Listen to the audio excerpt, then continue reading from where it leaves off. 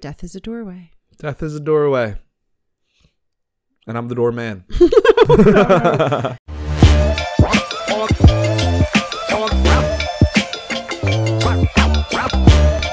Hello and welcome back to the Croak and Crow podcast.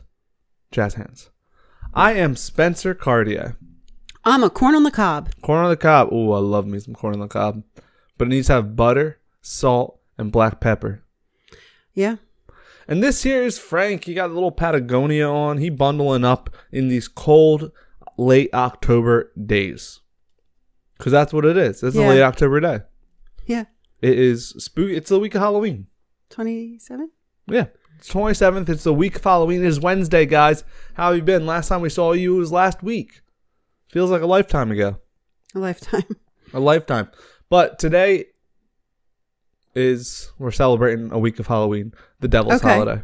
Yeah, it's really like when we started last year. It is. Wow, it's just been a whole year talking to you guys and a whole year of you talking to us. It's been a whole year of conversation. Yes. And love and life, celebrating life, mourning death. Yeah. And everything that comes in between. Mm-hmm. But anyway, yeah. Have we missed anything? Has anything special happened since we last spoke to these fine people? There's a whole bunch of ships waiting at the port to come through. So if you're waiting for your stuff, that's the reason why. Yeah, here there's a backlog in what do they call it? The supply chain. Yes. The supply chain. Is that what's making the gas prices go way up? I don't know about those gas prices. Yeah, well, it's a real crime. I saw this one thing that said, it was like a meme. It was like, why are you all always worried about gas prices? The F am I going to do? Not buy gas? And I kind of felt that. You know, we're always complaining about gas prices, but it's like, you know, like people talk and complain about the weather, but that affects what you're going to do in the day. Does gas prices really affect anything? Yeah, because we have so much money that doesn't change. So that's your paycheck. And then you're like, okay, this is for gas. This is for food. This is for my bills. And then when the gas man wants a little bit more, you're like, now I can't get my Skittles. What are you going to do? Not get gas? Yeah, you might have to quit your job and get a walkable something. Oh, it'll be that bad. Yeah. That 30 cent rise in gas. You're on a bike. I do think it'll be nice because, carpool. You know me and the electric cars. Gas prices go high. People are going next car. I might get the old, I don't know, electric cars. I think there's so many choices. Yeah, that's what I was trying. I didn't want to say Tesla because then someone would look at me and be like, yeah, oh, is that what I'm going to do? I'm going to turn in my Honda Accord and get a Tesla? Yeah. Only reason get I said a Honda electric. I have a Honda Accord. Are there any Honda electrics? I'm sure. Yeah. Today is National Mentoring Day. Like, oh, wow. Like, oh, wow. I mentor you. So that's, so it's my day. I'm your mentee. Yeah. So you're a mento. I'm a memento. National Mentoring Day. Mentoring's important. Yes. Do you ever think you should mentor somebody? Well, like, you'd have to feel confident about mentoring someone, right? I feel confident about mentoring. I feel like I should be mentoring more people than I currently am. How do you know that you're not? Because through this, they can be... Oh. They could be too shy to approach you, but you could be mentoring them. I'm not wearing a hat today, and I'm planning on getting a haircut tomorrow, and I feel a little disheveled looking. No. Like I just rolled in with Frank. I would quiz you on... Go for it. You're not going to know it at all. I just know it already. I'll start with the easy one. David was a mentor to who? David was a mentor to who? Yeah. His son Solomon? Yes. Oh, okay. Oof. Woo! My Bible is on par even on a Wednesday. I got that one, but I don't, like I said, Abraham was... But who was David's mentor? I don't know. You got to know this. But I talk about these stories all the time. Okay. And okay. Spoiler alert, he turned out to turn against David. He was, oh gosh. They fought in the war. They fought. What's his first letter? King. King Herod. No, King Herod is the Jesus. King Tut. No. S. King. The name comes up again in the Bible. Of course it does. But then when it comes up again in the New Testament, their name changes. Oh my gosh. So much happening. What's the second letter of the first name? A. S.A. King Sam? King Saul. Saul. I know that. Better Call Saul. Yeah. I actually never watched that show. You know what's funny? I tried. I didn't like it. Breaking Bad, I watched the entire thing. Loved it. Just like a lot of people loved it. When the final season was out, it was week to week. It wasn't, like we get so, what's the word when you get used to something and then you expect it? Spoiled. We get so spoiled with Netflix and stuff of just binge watching full series at a time. This was, still week by week. And I remember they came out on Thursdays, and it was the Thursday of the finale. They pushed it back a week. And that alone made me not watch I watched every single episode of all of Breaking Bad besides the last episode. Really? Have you heard about it? Kind of. I think he dies. Do you think you missed out, or you don't even care? At the time, I remember I was angry that I had to wait another week. Right. And so I kind of was like, you know what? I don't care. Right. I don't care how the show ends. And then too much time passed, so even if I watched it now, it wouldn't mean nothing. I kind of hate the last episodes of any show. Like 30 Rock. Are you still watching that? Yeah. You're not gonna care about the last episode. Because you're having someone else end something for you that you might not agree with. Oh. Yeah. Game of Thrones kind of sucked. What else? That's all I know. Those are the only shows I know. In the old days, it was, I think, bigger fanfare, like Seinfeld and Dallas. I think Dallas was the one that started It Was All a Dream or something.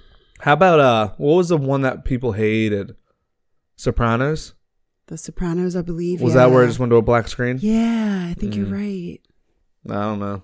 Yeah, I think there's so much pressure that they do a lot and then they... Yeah, I definitely do think there's like a pressure to it. And I think, some of the... It's so hard because you have two options. Keep the show going forever and then you get a lost situation where you'll get people to fall off gradually. Or end it too quick and then have people being like, right. Well, why did you do it that quick? And like with Game of Thrones, it felt so rushed to the end. And it was like, there's two sides to everything. It's like, should they have just kept going? Personally, I think yes. Maybe just for a few more seasons. But also the question is, when someone loves the show so much, is there ever a perfect ending where you are like, sit down and say, there's not. I am happy that the show's over? There's not. I feel like, I don't know why I keep thinking that, like, I watched a show that just had a great ending. Oh, really?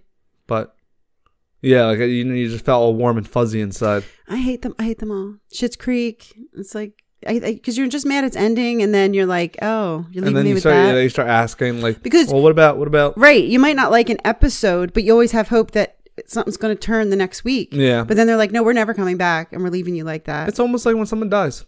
Right. So maybe it's just an exercise in it's acceptance. Actually, it's interesting because it makes you... Let's talk about death on this Christian podcast.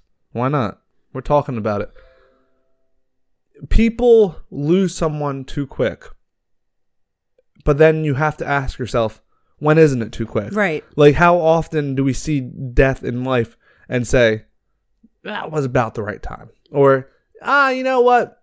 Everything was tied up.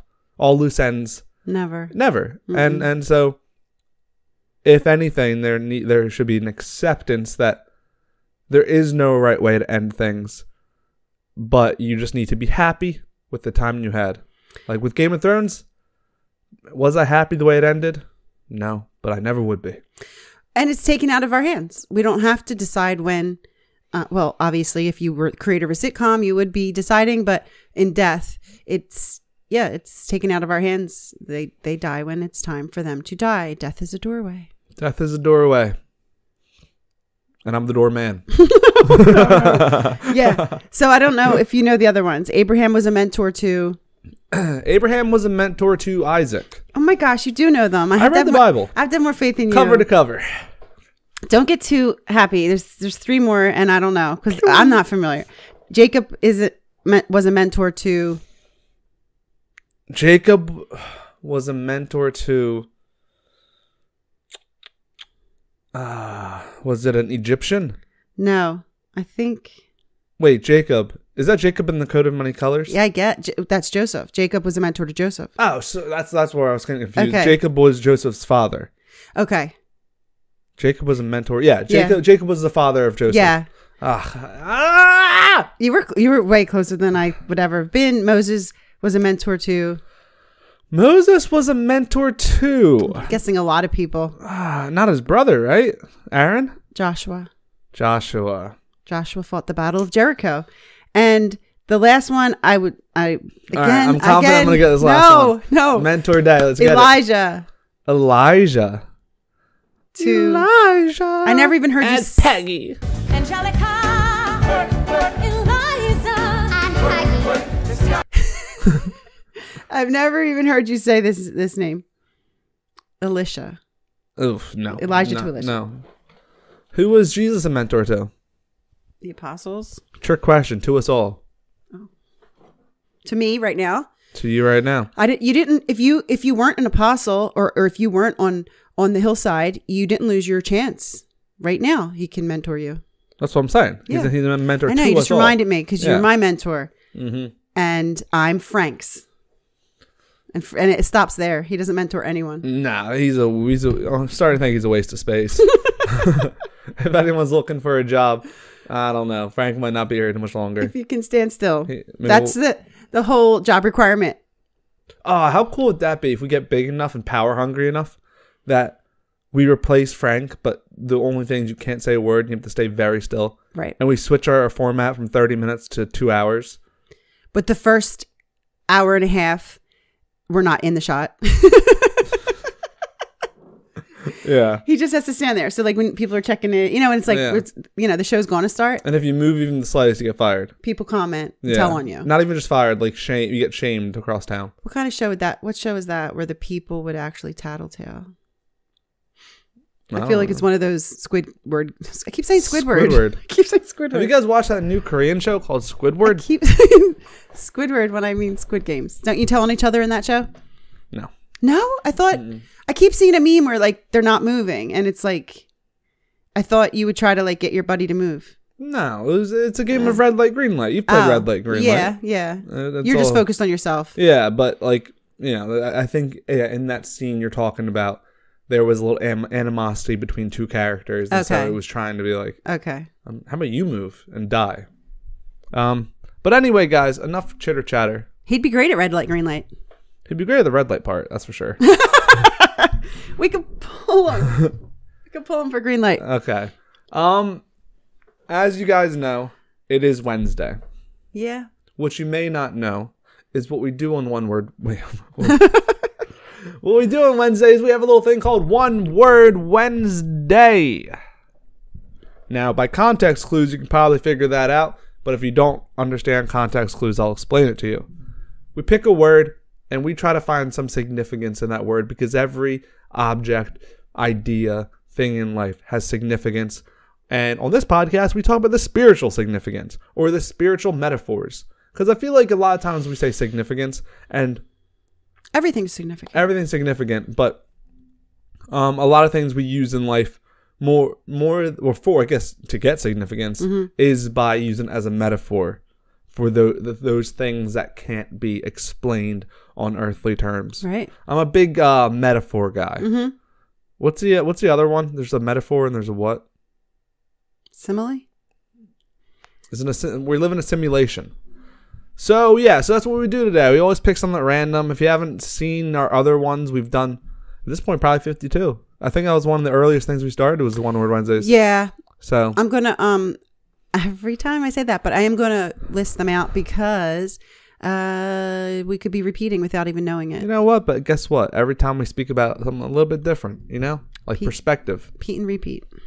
I'm Pete. This is repeat. So, what is the word? The word for today is lifetime. Lifetime. Like the channel? The movies? Lifetime movies? That's a cable channel. You're correct. It's a Hallmark movie, Lifetime channel. Lifetime is a movie channel, cable channel. I forgot. Yeah. But no. No, we're not talking about the Lifetime network. We could. Nah, I don't even know what's on it. It could be about the song. Don't know the song. Sure you do. Some people wait a lifetime for this moment like this. Some people, I think I'm singing it wrong, but they play it on all R&B channels. poignant. No, I think it's Kelly Clarkson. Never heard of her. Some people wait a lifetime for a moment like this. Gen Z. They probably do it for I only like know the Olympics. songs like "Caught a Vibe." You know that song? Well, if we were, That's the Young Smith. if the word was, You were probably alive when she wasn't. When she was born. well, then, I've been Willow? alive for her whole lifetime, but she hasn't been alive for my whole lifetime. Now what? What? What? Okay, lifetime. So what do you want to talk about Well, lifetimes? what I just said. What is a lifetime? So her lifetime is only, how old is she? I'm going to go off on a limb here and say she's 21. All right. So her lifetime, it's been 21 years. You can't say you haven't lived a lifetime. She has. Someone who's 99. You know, my question is this, guys, and I guess it goes with what you're saying. You ever see someone win a contest or something and you get a lifetime supply of beef jerky? What is a lifetime I always supply? wanted to win something like that. Is that like one pack a day for the rest of your life? Is that, the average lifespan is 75 years? Thank you for asking. And I'll tell you. Oh. There's also something called a lifetime warranty. So if you bought this microphone and they said, buy this microphone as a lifetime warranty, you might think, awesome. For the rest of my life, I'll have a microphone. The rest of my life, I'll have a microphone. Yes. Okay. Now, if you stop and think about that for a minute, it's like, wait, that probably doesn't make sense, because what if the company goes out of business? Or what if I want it replaced and this doesn't even, the company exists, but the microphone doesn't? Little known fact, there is no definition legally for products or contests like you just talked about. You get to make up what a lifetime is. So you can say the lifetime of the piece Of a good working microphone. Yeah, the lifetime of, obviously, of the company. You just can make stuff up. Wow. So some would say a Double check. lifetime is suggestive. It Wait, is suggestive. Subjective. subjective. Suggestive. Oh, right. I know what you Subjective. meant. A lifetime is subjective. Huh. It is. So I'm going to say, if you're thinking about a lot people's human life expectancy, it wouldn't even be expectancy. It would be actual. So if God forbid a baby died, he lived a lifetime. That brings up the question of lifetime, right? Like, yeah. I don't even have a question, but I always wonder about the babies in their lifetimes, Did they, like what's the point of being on Earth? Riddle me that. What's the point? This is where it ends. It's been, Hey, guys. it's felt like a lifetime. I've lived my lifetime. Everything is meant to be. And so the person who we talked about before, I believe in the Buddhists, if you live to be 80, they will celebrate you because they feel like you have Lived your full lifetime. You've lived your That's sort of lifetime. where my question is going. But that's not necessarily true. It's not. But what is the purpose of life?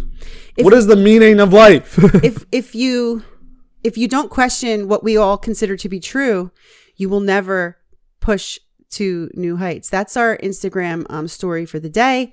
Croak and crow.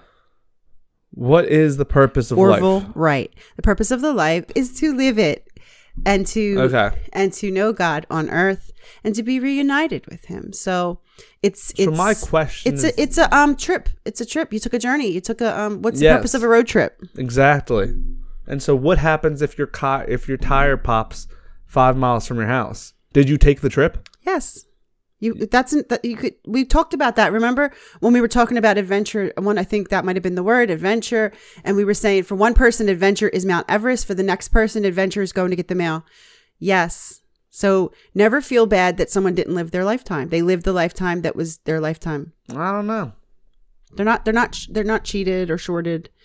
And you could live 100 years and feel not accomplished. And a baby could be born and be born stillborn and affect so many people that they had an impact. So I think something a little more controversial.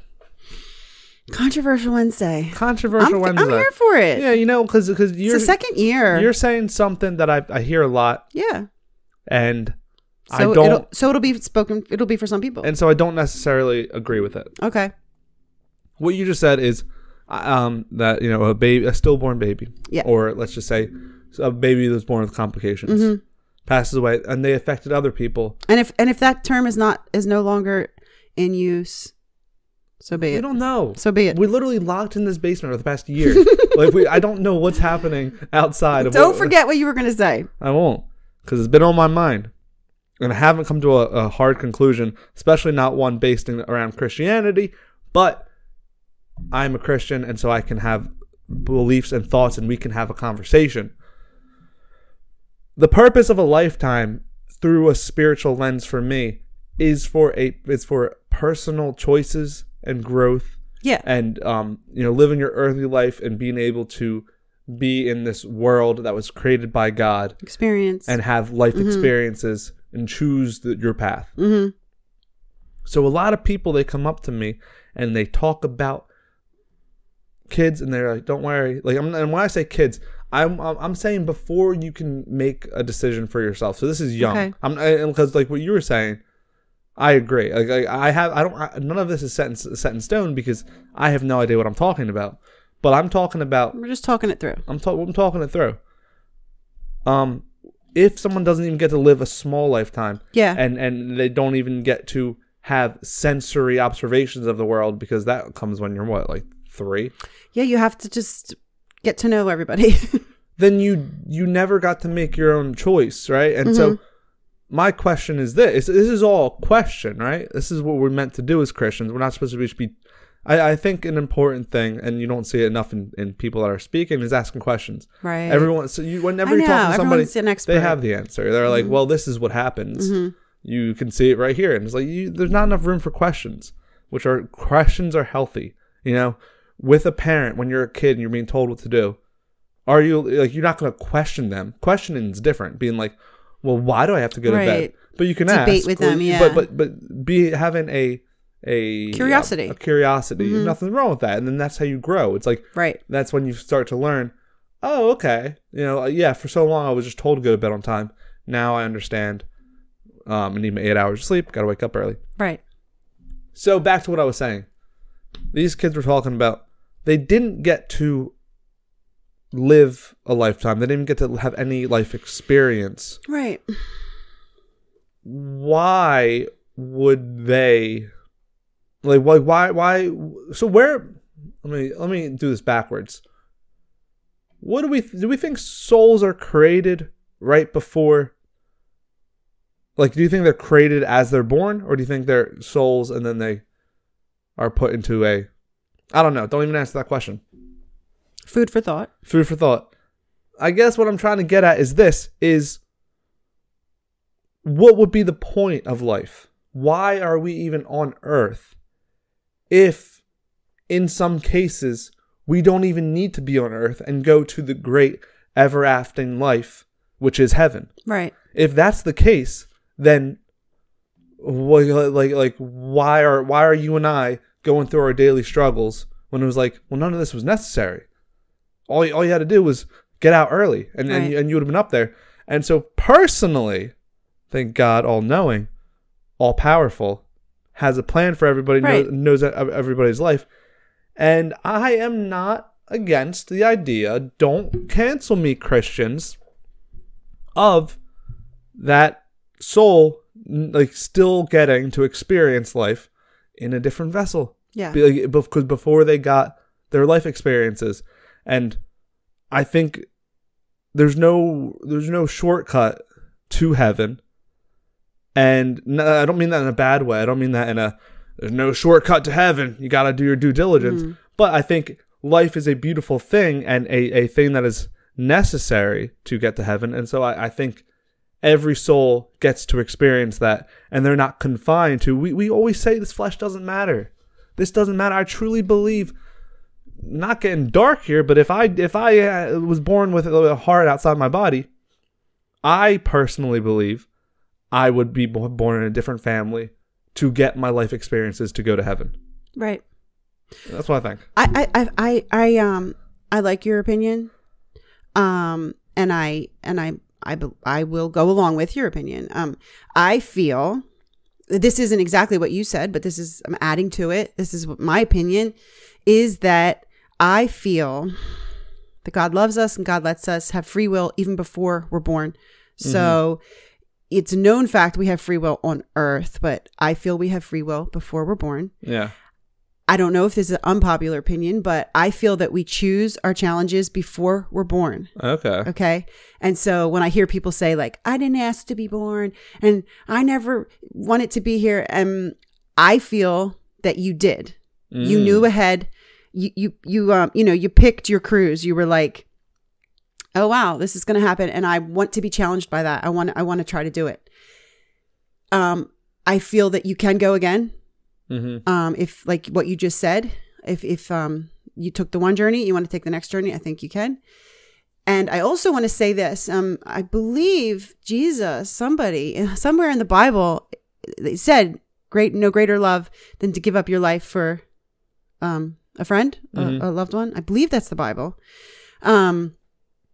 People are always wondering what it means, and they talk about soldiers and so forth. Yeah. But I have an opinion that if you are of you're choosing where to go, are you willing to give up your life for a friend? So say, I will come into this world and I will be willing to be the baby born with the heart outside of him.